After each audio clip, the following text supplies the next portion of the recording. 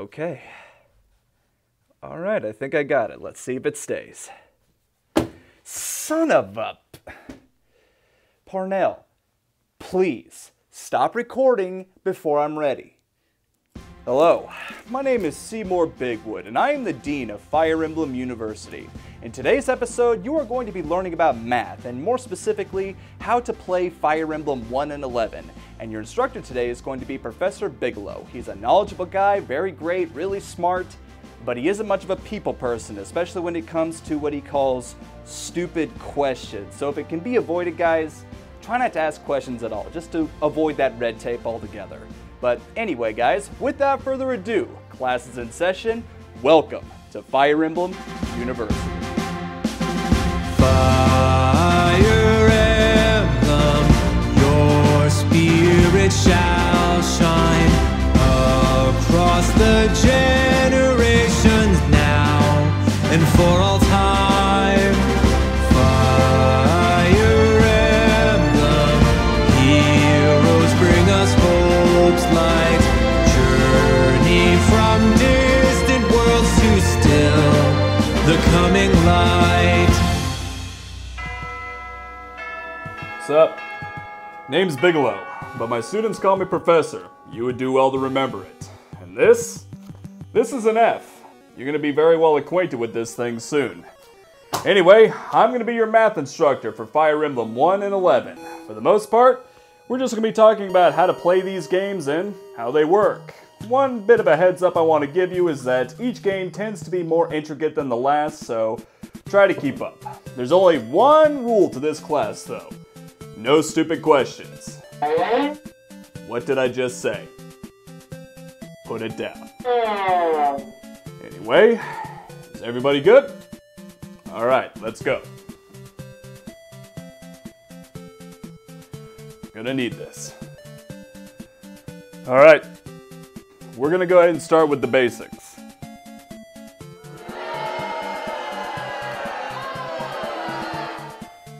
Never mind. That's too advanced for you. You people are too basic for the basics, but don't worry. I'll get you there. In the meantime, we're gonna have to start lower. So here's how the game works. You assume control of Marth and his army with the goal being to seize the objective in each chapter. You have to place your units strategically to wipe out all the enemies, or as many as you can along the way. This aspect applies to a good amount of the games released throughout the franchise, but each game introduces something different to help keep things fresh. In FE1 and 11's case, these games are quite different from each other in regards to the gameplay. We'll start with the first one.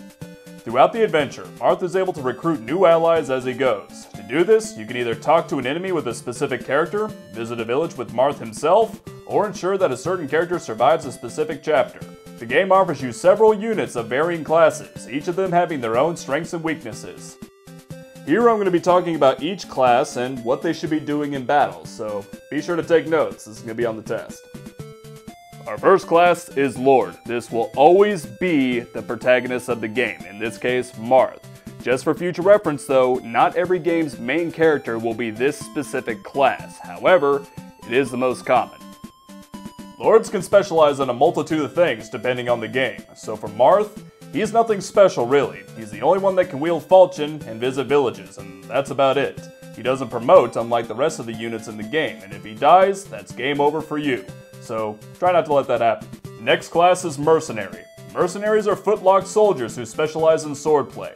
They generally have good skill, speed, and strength. However, they're lacking when it comes to defending themselves. Not a bad unit to have around. Next up is Hero. These are promoted mercenaries and the same rules still apply. Footlocked with specialization in swords. As a heads up, future games allow them to wield axes as well.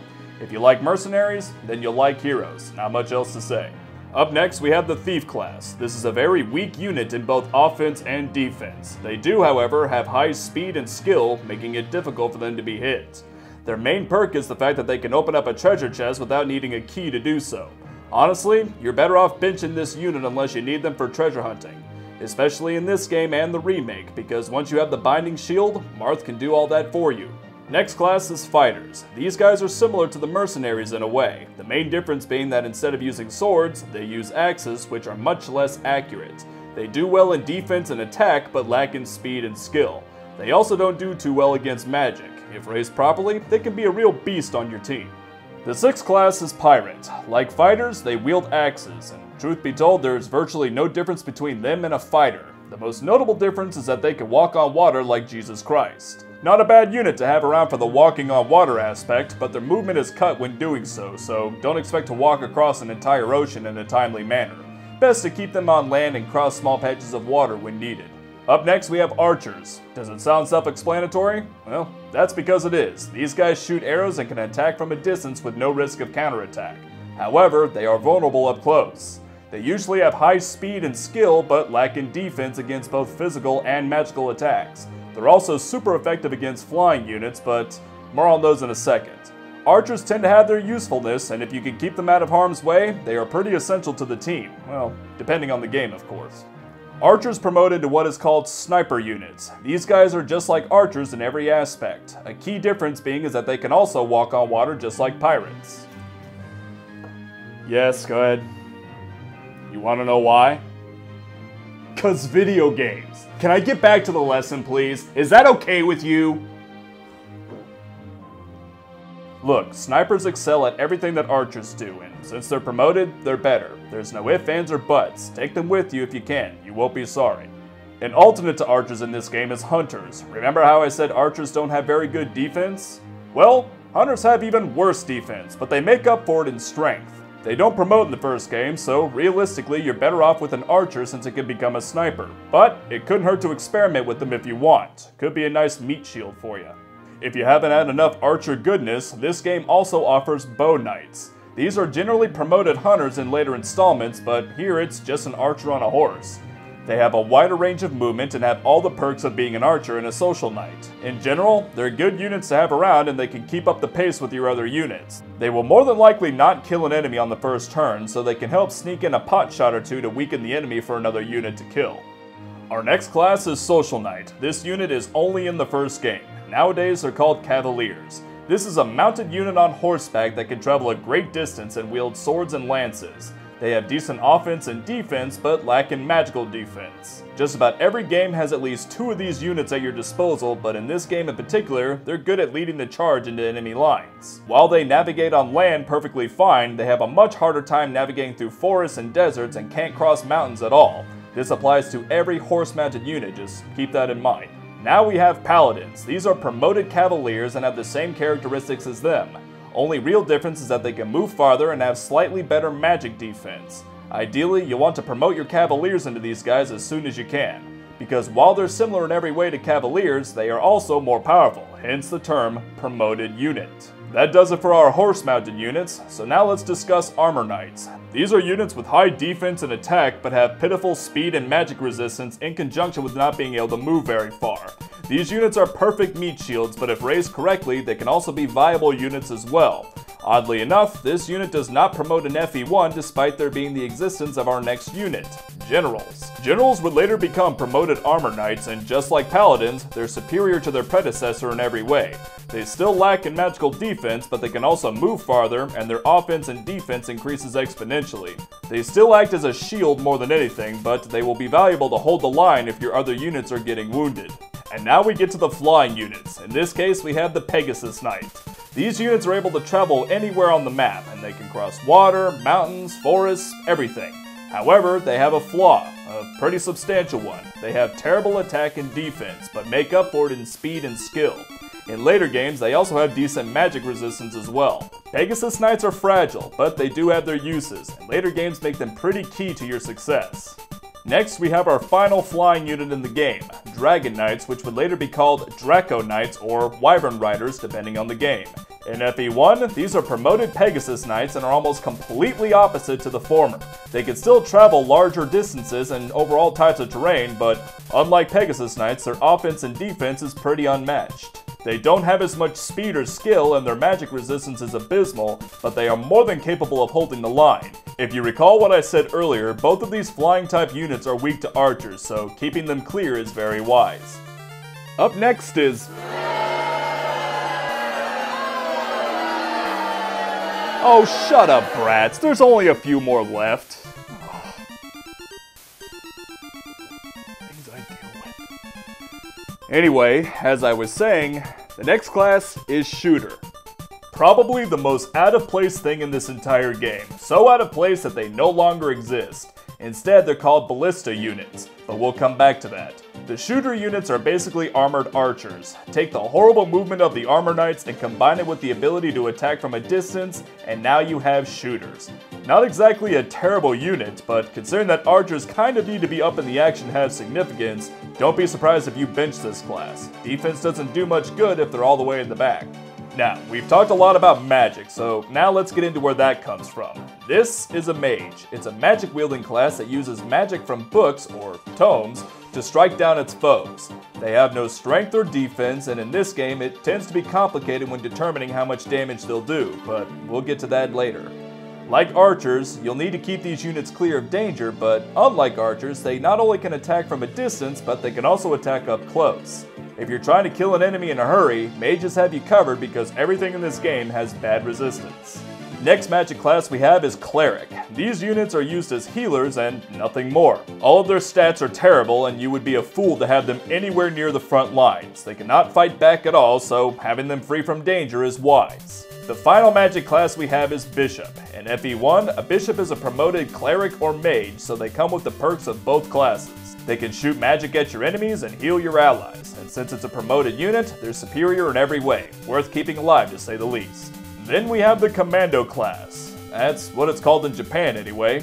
Here in the States, they're called Freelancers. These units can transform into another character in your army for a short period of time. They're not perfect, but they can be helpful when the time arises. I wouldn't expect to get much mileage out of them though, because when they decide to transform back, it can happen at very inopportune times. Use them if you're feeling bold. And finally, our last class in FE1 is Manakins. These units are able to transform into a dragon and dish out loads of pain. They're not a unit to be trifled with. When transformed, all their stats increase exponentially, making them a force to be reckoned with. Keep in mind though that they cannot transform without a dragon stone, and if it's gone, they're basically as useless as clerics in battle. Alright, that does it for the classes in the original, so now allow me to talk about the classes in the remake. For the most part, they're all the same. However, there were some additions and some changes made so that this game will play more like a modern-day Fire Emblem game, but it still tries to stay true to the original as much as possible. The new inclusions start with the Falcon Knight. This is a secondary promotion to the Pegasus Knight. Using a specific item, you can turn a Pegasus Knight into this class, and in terms of performance, they're pretty much the same. In the remake's case, Pegasus Knights have decent magic resistance, so you can expect that the Falcon Knights expand on that among other traits. This game also offers us the Myrmidon, a sword fighting class that specializes in speed and skill but lacks in power and defense. This class is hard to hit and they get critical strikes more often than not, so they can be helpful in a pinch, but I wouldn't advise placing all your chips on them. While they can get several critical hits, there's still a chance that they won't, so be sure to plan around that setback. Now we have the Swordmaster. These units are promoted Myrmidons, and as such, they have all the same perks as them. Seeing as how they are promoted though, they will hit harder, take more hits, and have an even higher chance of landing a critical hit. Pretty valuable ally, but be careful with them. Since fighters didn't promote in the old game, the new game offers us the Warrior. This class has been around for quite some time at the point of this game's release, and they perform no differently than the other games. They hit hard, take a lot of damage, and have a lot of health in some cases. If raised properly, they can have a very low chance of missing an attack, and with their speed being above average, they can also double attack enemies. Aside from axes, they can also wield bows. All in all, a solid unit and worth having at least one of them. Just like fighters, pirates didn't have a promotion in the old game either. However, in the remake they do, which is called a Berserker. Think of them as a warrior, only they're locked to axes and can still walk on water. Their stats increase tremendously when promoted from pirate, and while they're still weak to magic, they still hold their own in battle against everything else. Magic at this point in time had received quite a few changes, which of course we'll be getting to when the time comes. All you need to know for this game in particular is that the magic uses are now split. Mages still cast elemental magic and clerics still heal, but this game also offers us the Dark Mage. Dark mages are no different than a normal mage in regards to stats, but they wield dark magic instead of elemental. Dark magic tends to be hard-hitting, but is also less accurate. Whether or not these units are worth raising is up to interpretation. Some people love them, some people hate them. I'd say give them a shot and see what you think. A Dark Mage's promoted form is Sorcerer. This class has all the same perks as a Dark Mage and can wield staves on top of magic tomes. Since everything about them improves overall, they're worth keeping around. A promotion to mages are sages, and they're pretty much the same thing as a sorcerer. The only difference is that they wield elemental magic and staves. This class is highly advised to have around. Clerics in this game became locked to females, with males becoming a curate. They are entirely the same though. They cannot fight, but they can heal your allies instead, and they both promote into a bishop, which we already discussed. If you recall when we talked about the shooter class, I mentioned Ballista as well. Well, that's where this class comes in, the Ballistician. This class uses Ballista to shoot enemies from much farther away than the average archer. They can't move more than a few spaces at a time and are very vulnerable up close, but they're useful when dealing with large amounts of enemies. Just use them to take the enemy's health down little by little so your frontline allies have an easier time. And that, folks, is every single class in both the Famicom and DS remake games. I know there's quite a lot, and I have good news. Later games reuse most, if not all, of these classes and have very few differences between them, so we won't need to talk about them again, in theory. So let's get into the games themselves. When in battle, a character can do one of several things, and that would be move, use an item, talk, attack, or wait. Using whichever will cause the unit to be grayed out, meaning they can no longer be used for the duration of that turn. The most common thing you're going to do is attack, so let's talk about what influences battle properties. Each character has several stats and all of them vary between each unit. HP is health points or hit points depending on your interpretation. This signifies how much health a character has. Pretty standard. When a character's health reaches 0, they're out. Next is the strength stat. Strength determines how hard a character will hit. If they have high strength along with a strong weapon, they'll do a lot of damage.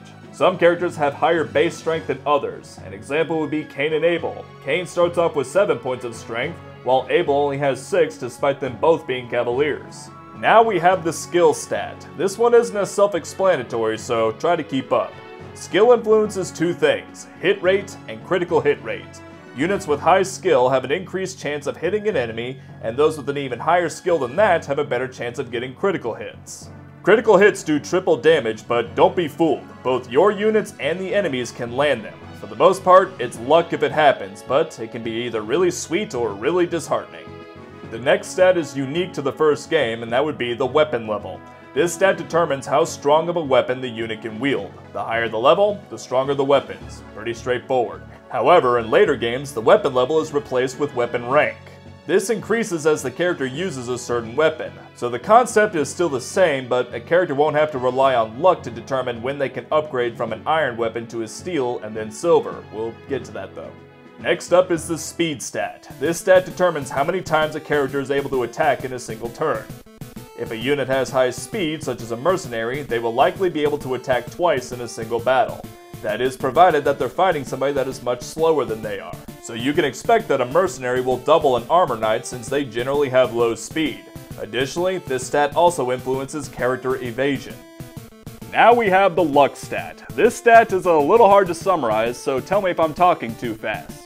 Put your hand down.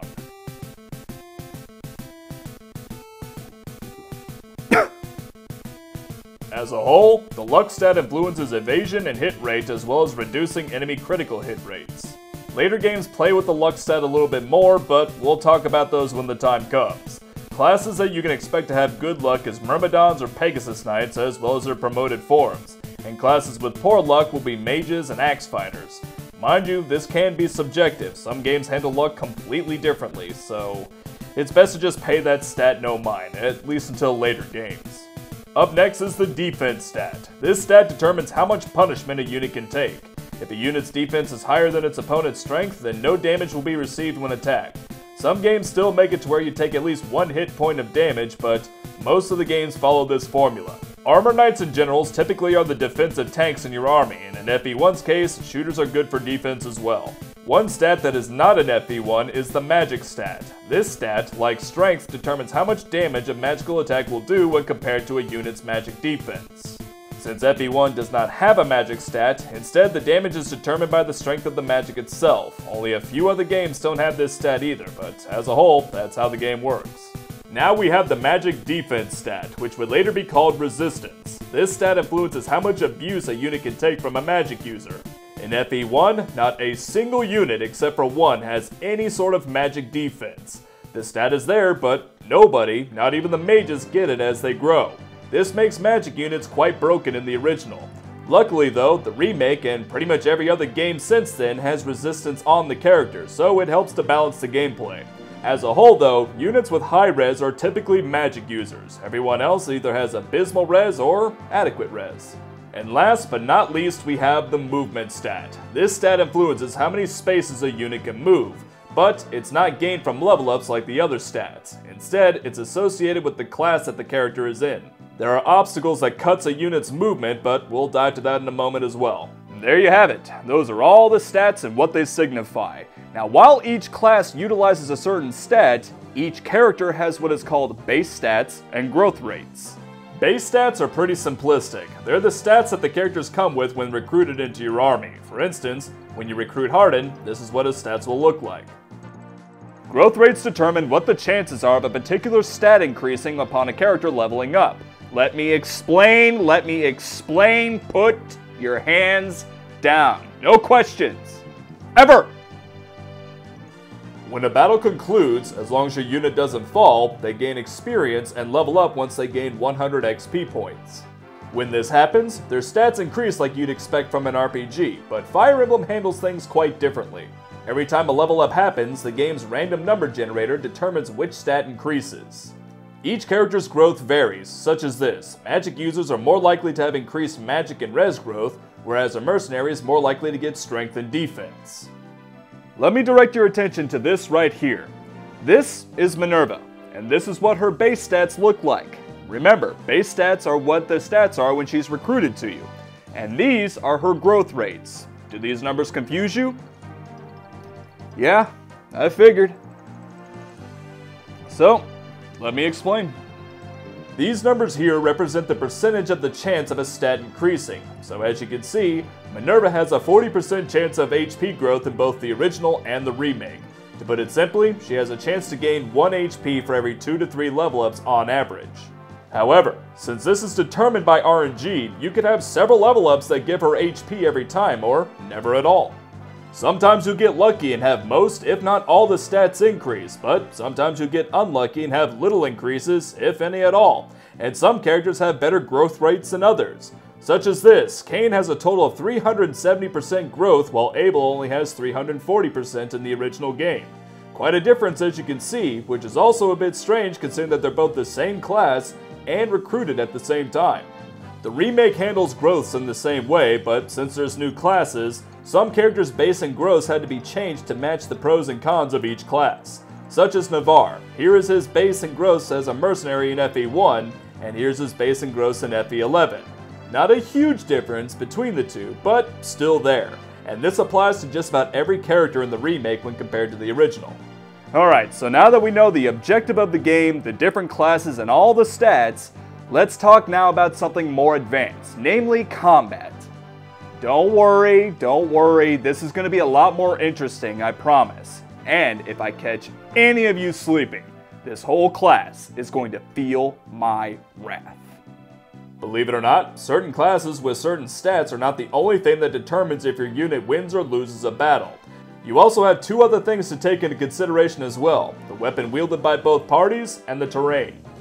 Like I said earlier, as your units grow, their weapon level, or proficiency in the later games, increase, resulting in them being able to use stronger weapons. Each weapon has a set might, weight, hit rate, critical rate, uses, and range. In FE1, how much damage is done depends on the physical power of the attacker minus the opponent's defense. So, how is physical power determined? That one is easier than you think. You take the strength of the unit and then add the might of the weapon.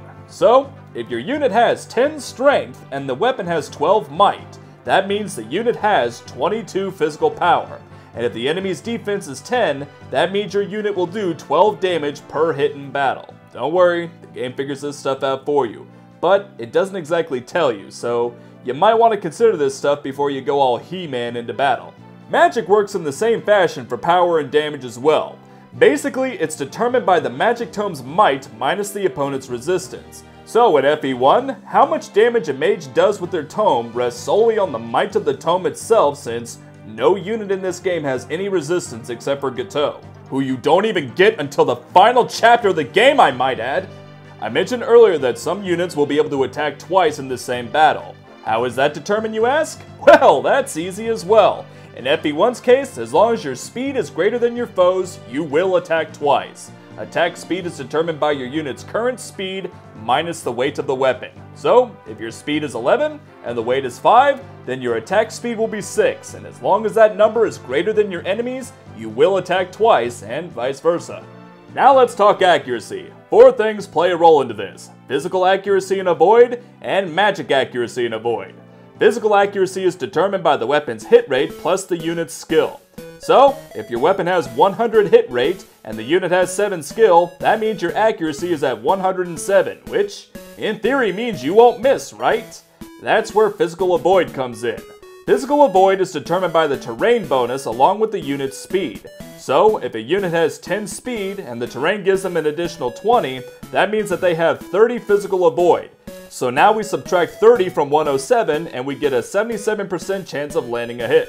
The same thing applies to magic accuracy and avoid. The difference is that accuracy is determined by the weapon's hit rate and avoidance is determined by luck.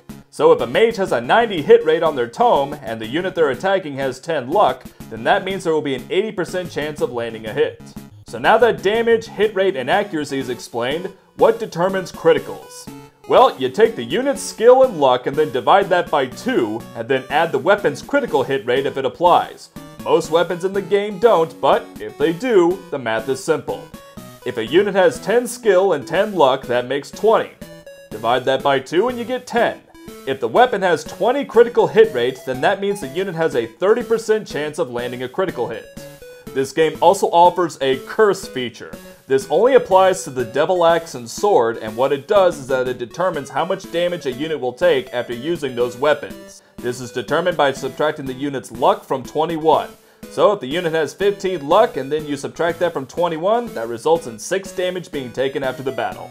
Okay, so now that you know how combat works for the most part, there is one more little feature that I want to talk about.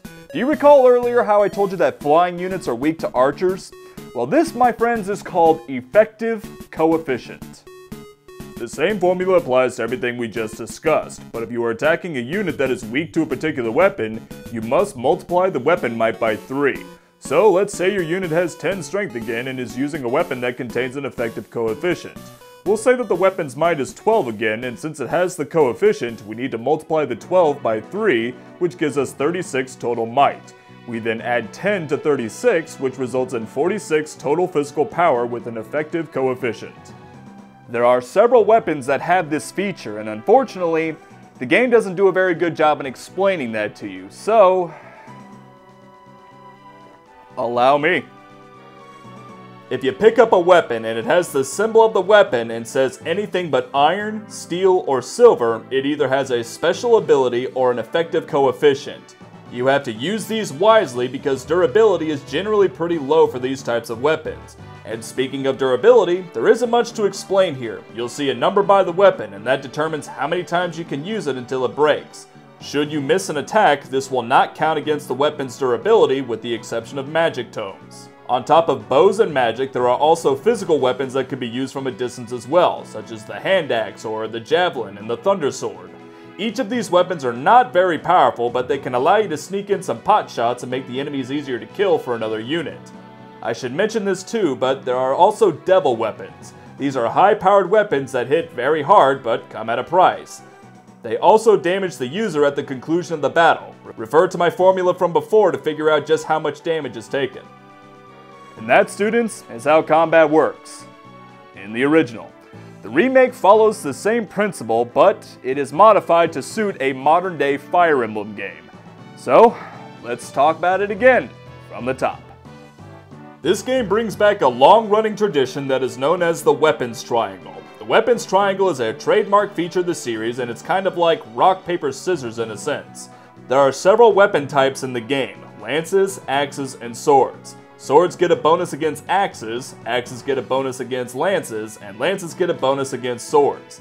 Additionally, terrain not only increases a character's ability to dodge and attack, but also their defensive properties as well. In some cases, The terrain will also restore health at the start of a new turn.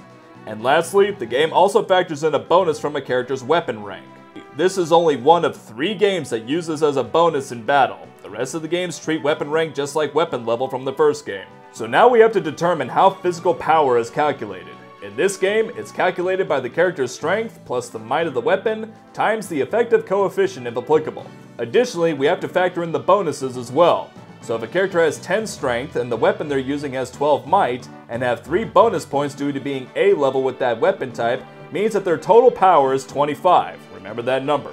Now we have to determine the weapons triangle bonus. If you look here, there are different bonuses that apply as long as you have the advantage in combat. For instance, your character has a sword while your enemy has an axe. For the most part, this just affects accuracy, but if your character is A rank in the weapon they're using, they will also receive 1 extra point towards their physical power. So let's assume that the weapon level is A for this demonstration, and it gives your character 1 extra point. That means his or her physical power is currently at 26. So to calculate the damage, we need to factor in the physical power of the attacker minus the defense plus the terrain bonus of the enemy they're attacking times the critical coefficient if applicable. Just like the weapons triangle, terrain mostly affects accuracy. However, defense is awarded as well depending on the terrain itself. So, let's assume that the enemy is standing on a fort.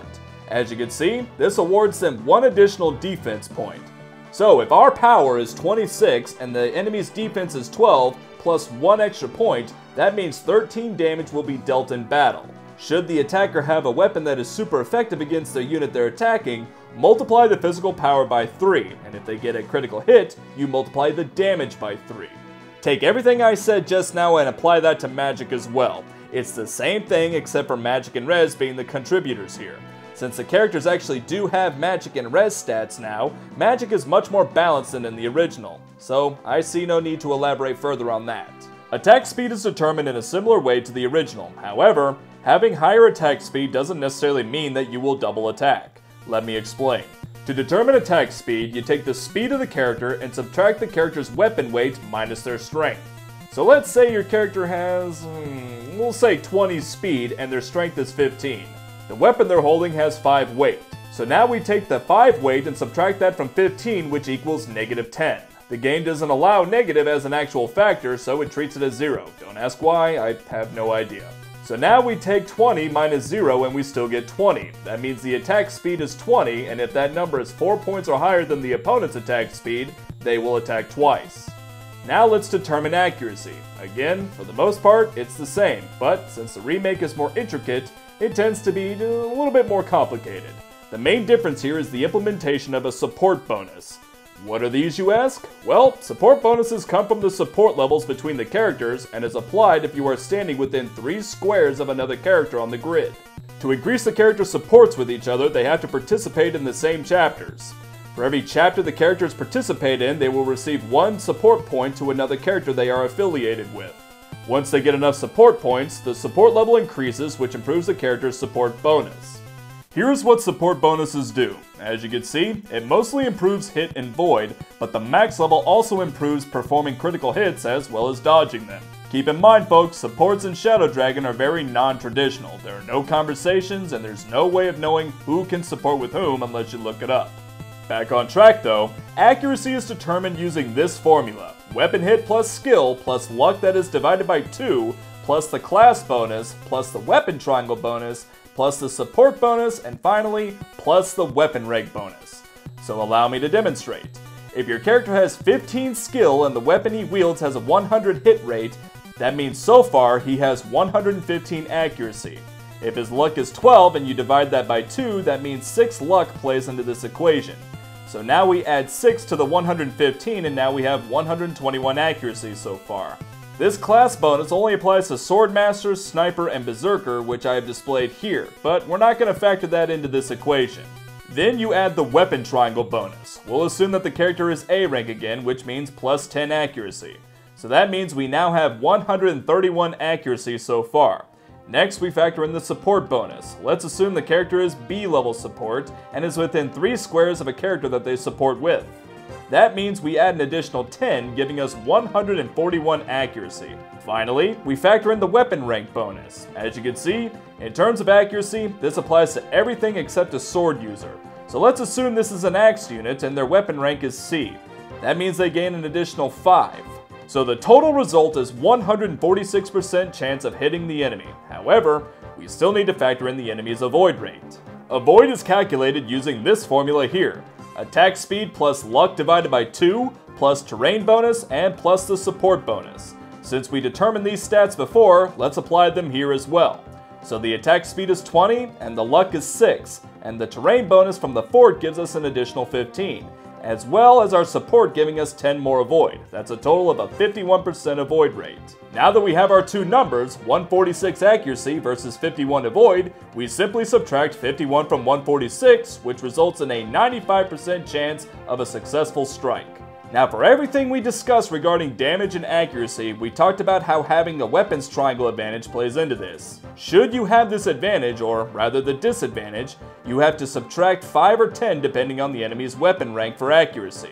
And you subtract 1 from the damage formula if you have the disadvantage and the enemy's weapon rank is A, just keep that in mind. Critical hits are also pretty simple and not too different from the original formula. The main difference is factoring in the class and support bonuses. We've already discussed all this stuff, I know, but here's one more example. To determine the critical hit rate, we must add the weapon's crit rate with the character's skill and divide that by 2, plus the class bonus and support bonuses if applicable. So let's say the weapon has a 20 crit rate and the unit skill is 10. We have to divide 10 by 2, leaving us with 5.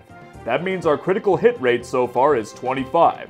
For the sake of not repeating myself, let's assume the character is not receiving a support or class bonus. That means we have a 25% chance of landing a critical hit. Critical hits can also be evaded, and that is determined by luck plus the support bonus. So let's pretend that someone is standing next to another character they support with, and the support level is, let's just say it's A. The support awards us with 5 critical evade, and let's pretend that the character's luck is 20. That means we have a 25% critical evade. So when determining critical hit, we have to take the 25 critical hit rate we got earlier and subtract that from the 25 critical evade, leaving a total of a 0% chance of a critical hit happening. In the original game, critical hits seem to happen more often than not, so this game balances it a bit better. Keep in mind, this sort of thing has been a staple of the series for quite some time at this point. And that, everyone, is how combat works in both games. As you can see, it's similar, but it's also still pretty different at the same time. The original game tends to be a bit more broken, but that is to be expected when you consider what year it was released in. Luckily, future games, including the remake, balance the gameplay much better, and they even tell you what the results of the battle might be using the calculations that we just discussed. I want you to keep in mind though, these calculations were just for demonstration. So, who's ready for some more math, huh? Yeah, I figured you were. So now, let's talk experience. The original game is a lot easier, so we're gonna start there. You get the same amount of experience as the damage you deal to the enemies. Meaning that if you do 5 damage, you get 5 XP and so on. The limit though is that you cannot get more than 20 experience if the enemy is not defeated, so you could do 21 damage and not kill the enemy, but only get 20 XP. Make sense?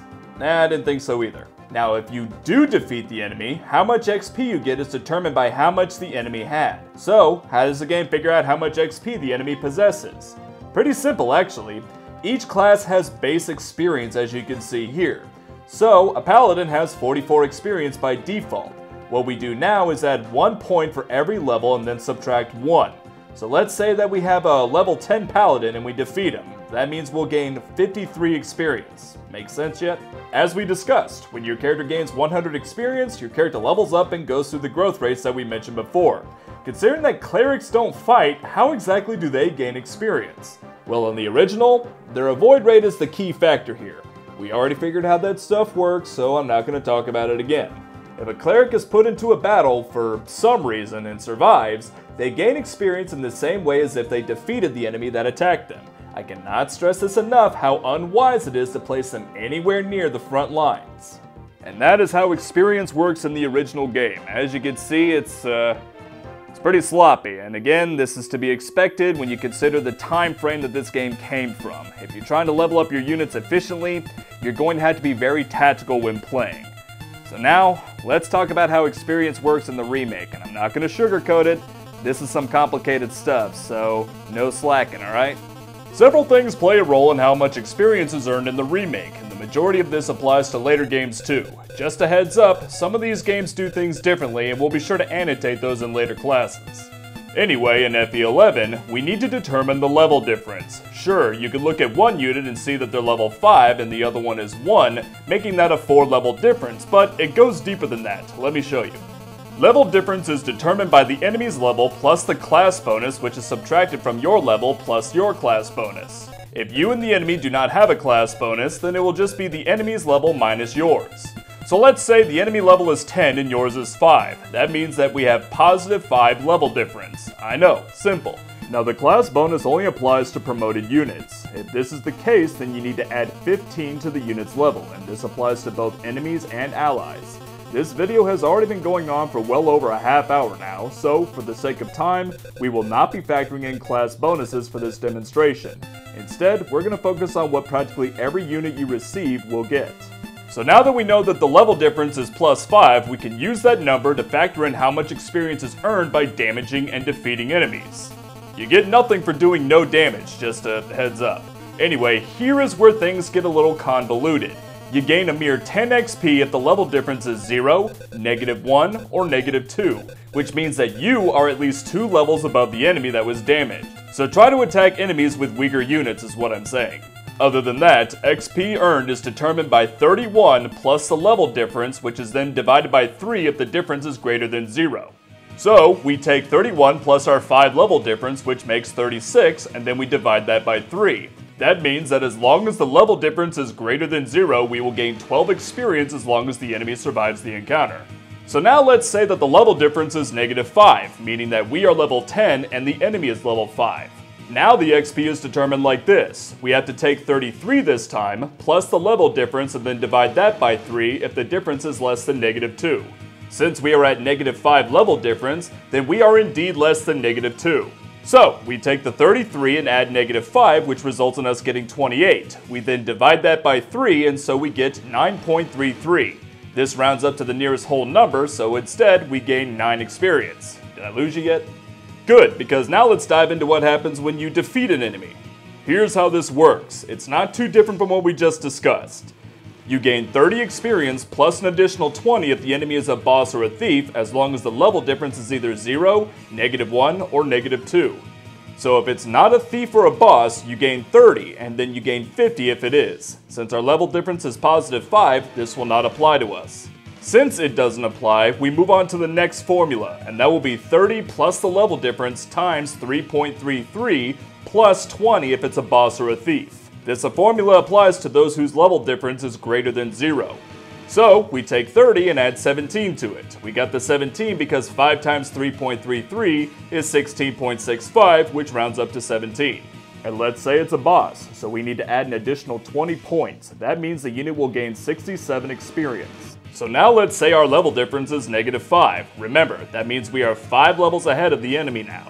This formula is used in this particular situation. It's 37 plus the level difference times 3.33 and plus 20 if it's a boss or a thief. So we take 37 and add -17. We got this number because we multiplied -5 by 3.33, resulting in us getting -16.65, and then we rounded up to -17. So this means we now have 20, and then we add another 20 if it's a boss, so that means we get 40 experience.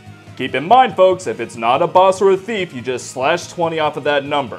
And the number constantly changes depending on the level difference, so just bear that in mind, okay? One more thing I want to discuss regarding experience is those healers again. Remember, they can't fight, so they don't gain experience in the traditional way. But they also aren't depending on surviving the encounter in this game either. So, how does it work? Well, for starters, it's not as difficult, so rest easy. First off, here is a chart explaining how it works. You can see here that it discusses the level of the healer as well as the base values of the stabs they're wielding. If the healer is not a promoted unit, then we simply subtract the number associated to the unit's level. If the healer is promoted, then we do what I just said, but also divide it by 2. This is done to ensure that healers level up fairly. So for this demonstration, let's assume we are using a non-promoted healer at level 10 wielding a physics staff. According to this chart, the base XP value of the physics staff is 40, which would mean a healer would gain 40 experience while using this weapon, right? Well, since our healer is level 10, that's not actually the case. We need to subtract 2 since our healer is level 10, not promoted, which leaves us with 38 experience per use of the staff. Should the unit be promoted and level 10, we need to take that 38 that we just got and divide it by 2, and that will leave us with 19 experience earned per use of the staff. Make sense? Alright, one last thing to discuss before moving forward. We talked earlier about weapon rank and weapon level and what they do in each game. And we also discussed how they increase, but the explanation for Shadow Dragon was a little vague, so let me give you a deeper explanation. Weapon level increases as you use a particular weapon, be it magic or physical, right? Well, how long does it take to rank up exactly? Honestly, it takes a while to max out, and you only get 2 weapon experience per battle. Even if the attack misses or does no damage, you will still get WEXP. Looking at this chart here, you can see how much experience is needed before the rank increases. So yeah, you're gonna have to fight a lot. And that, students, is literally every bit of calculations in the game. So far we've discussed the objective of the games, character classes, stats, base stats and growth rates, and calculations associated combat. Judging from how long it took to talk about it all, you can see that there's a whole lot going on here. And what's funny about all this calculations that I just did is that the game actually determines all that stuff for you. Now, don't think that I wasted all of your time. This is stuff that you actually need to know. Well, most of it anyway. And guess what else? We are still not done. So in each chapter of the game, there are quite a few other things to consider to ensure victory, such as your inventory. Each member of your team is allowed to have 4 items in their inventory in FE1, and you're allowed to have 5 in FE11. They can be weapons or items, either way, they take up a slot. In both games, you have the ability to trade weapons between the characters should they not need the item that they're holding. Of course, items can also just be discarded if you don't need them at all. Should the character's inventories be full, the items can be sent to storage, which can hold up to 40 items total in the original game.